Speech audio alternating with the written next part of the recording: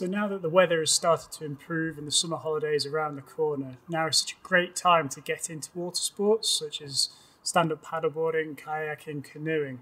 And if you were to get the bug, you might be starting to think that actually maybe it's, instead of renting all the time and letting those costs build up, maybe now's the time to buy your own gear. But is buying your own gear really that practical, particularly with hard shell equipment? You're going to have to store it, you're going to have to transport it, so that's going to require a roof rack or a van or all these kind of things. So is inflatable the answer? In this video, I'm going to tell you 5 things to consider before buying an inflatable kayak to help you make the best decision as to what equipment to buy. So this kayak is the 3-seater Itiwit, which I bought from Decathlon in the UK.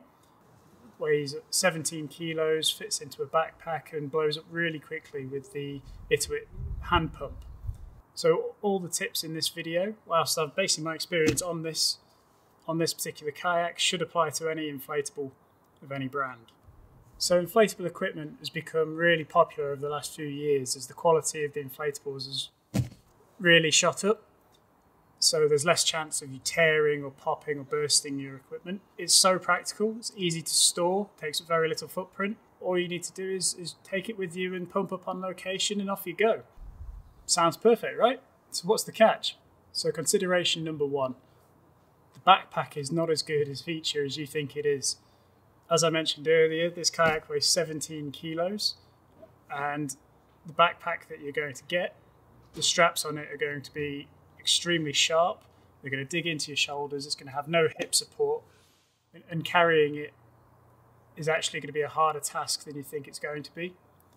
So first thing I would suggest is actually buying a little transportable trolley to put the backpack onto to help you wheel, because you're not going to be able to carry it much further than directly from your car to the water about 5 meters away without serious risk of injury or tiring yourself out before you even get on the water. The other problem with the backpack is actually this thing's like a pop-up tent or a sleeping bag. Once you put it out of the bag, getting it back into the bag in a way that's comfortable on the shoulders, packs away, quite difficult. This thing does not want to fold up as easily as it folds down, if that makes sense. So you will be battling with the backpack quite a lot. I've even considered not even storing mine in it, other than for ease of keeping all tools such as the pump and seats and rudders underneath together. So for tip number 2, I would say consider your use case. Now I'm a reasonably fit and healthy guy, and I cannot canoe or kayak in this for much longer than an hour and a half without my back really starting to hurt. There is limited support, back support on the inflatables. If you're going to be going much further than an hour and a half or on pretty unsteady water, it's more of a serious activity for you, I would probably say steer away from inflatables. Much more likely to want a hard shell, purpose-built boat, essentially. I'd also consider trying to find the model you're looking to buy in a shop so you can sit in it, test out the back supports, test out if you're comfortable, whether you've got enough leg room, whether you and your user group can fit in the boat. Don't recommend just buying online without trying these things out and seeing them physically in person. And actually sitting in it itself, at first it's going to feel comfortable. This feels great. An hour and a half into paddling upstream, completely different story. It's going to test you. So for tip number 3 with inflatable kayaks, you need to carefully consider how much weight you're planning on carrying.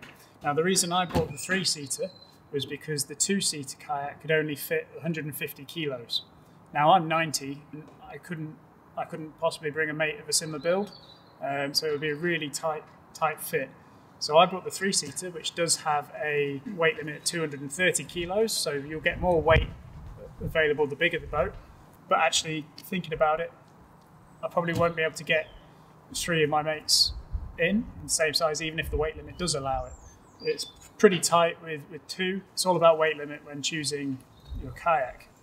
Now, also, I'm actually not that confident in taking this out by myself. I think it does require the strength of 2 people. I might need to try it out on some calmer waters. If you've got experience with kayaks of this size, please let me know in the comment section below if you think I'd be okay. The most important tip a lot of people don't think about, because it's inflatable, it packs away really small, is you're going to need space to blow it up so you can clean it.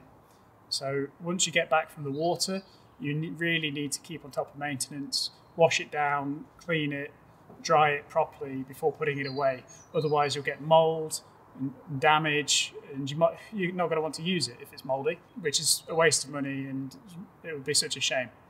So you need space to be able to, at the very least, blow it up at home so that you can maintain it. It's all fine once it's dry. You can pack it away and store it in a cupboard.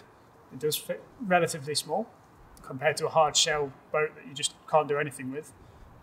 So what I usually do when I get back from the water is I'll bring it home, I'll bring it outside, I'll rinse it down, I'll wash it, and I will leave it out to dry. It actually takes longer than you think it's going to take. It dries quicker if you blow it up. So wash it down whilst it's blown up, dry it, leave it up, and let it dry. I've actually had to bring it in overnight, and it sometimes takes a couple of days to really dry out, even in really hot weather. But maintenance is so key. The final consideration from me is there are so many hidden costs with inflatable kayaks and boats and kayaks in general that you're not necessarily going to think about when buying. So consider the cost of your accessories. Buying cheap usually means buying twice. So do your research, look into good reputable brands and gear, save yourself your money down the road. So a good life jacket is so important. There's no point risking yourselves or your friends and family's lives.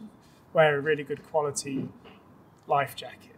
Second thing would be a high quality water bag. If you're going to take this out, you're probably at the very least going to have your car keys, maybe your phone on you, maybe some camera gear, wallets, you name it. Invest in a very good waterproof bag. My example has a carabiner clip. I clip it onto the railings on the side so that even if the boat does turn upside down, it will still be attached to the boat. So this kayak is actually really wide, and I would consider, if I was buying again, actually not buying a kayak paddle, but a T-bar paddle for a lot more ease of use, because being so wide, it's actually quite strenuous kayaking with the kayak paddle. The final hidden cost that you probably don't think about is actually a waterways license. You will need to buy a license to ride your kayak on the waters in the UK. So that's currently at around £45 per person. You can get group discounts, and as long as the owner of the boat or there's one person in the boat with a license, you can take guests with you. So it's not too expensive, but that will add up if you're not careful. Now, bonus tip for anybody who's interested in getting out paddling for the first time: if you're going on a there and back journey, go upstream first. I think I'm still aching from getting that the wrong way around last time. You want to go upstream first so that you can coast back downstream when you've got less energy. Now, with all that being said, I still enjoy paddling. I love getting out on the water. It's so peaceful. This has been so easy to use, and it's really easy entry into a great sport. There's lots of waterways and rivers and places you can take this. It's actually, you could take it on the sea, so it's perfectly safe to go out on the sea. Check whichever model that you are going to buy that is the case for your model. But it's so fun. It'd be a great activity to get into this summer with friends and family. So it's great exercise, it's fresh air, it's getting outside, seeing the world from a different perspective. It's practical to store at home. It doesn't require a van or roof rack to get where you need to go. I fully recommend getting involved. Just don't forget your pump. All my kayaking gear and filming equipment is listed in the description below if you're interested in checking that out. If you have any comments or questions, please let me know in the comments section. I'm more than happy to get back to you and help you with your decision making. Really hope you can take this up and get out this summer. If you enjoyed today's video, please consider liking the video and subscribing to the channel as I begin my filmmaking tour of the UK this summer. There's lots more content to come. Really excited. Highly recommend checking out one of my last videos where I went and hiked part of the Jurassic Coast. really fun activity. I'm looking forward to getting out and doing a lot more hiking videos, maybe even a canoeing video. That'd be quite fun. So, until next time, stay safe. And if you do get out on the water, happy paddling. Let me know where you've been. If you've got any great routes that you'd recommend checking out, would love to know. So until then, stay safe. Goodbye.